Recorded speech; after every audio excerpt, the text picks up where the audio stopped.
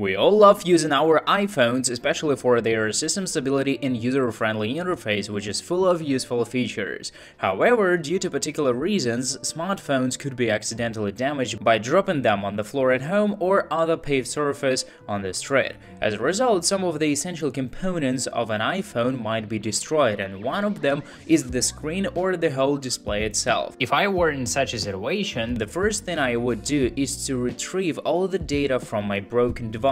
But how can I manage to recover data when the screen is inactive?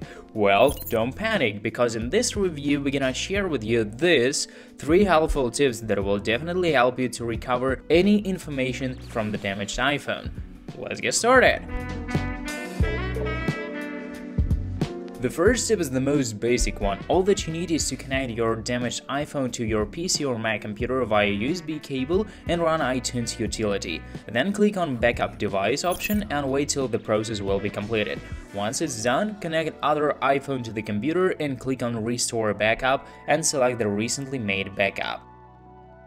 The second method will be suitable for restoring information if you have actively used iCloud backup option. Simply erase all content and data from your new device, start setting up your iPhone and reach Apps and Data screen. Then choose Restore from iCloud backup option and sign in to your Apple ID account. Finally, select one backup that you wish to restore. I guess that the third method is the easiest one. To recover data from your damaged iPhone effortlessly, simply download and run Phone Rescue on your PC or Mac computer, then connect an iPhone to it with a USB cable. Choose Recover from iOS device feature and select type of data you want to recover. Afterwards, click OK and wait till the procedure will be done.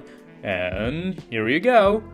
Hope that all the tips that we've shared with you would be rather useful. Don't forget to download Phone Rescue via the link in the description, like this review and share it on the social nets with your friends. Thanks for watching and see you soon. Peace.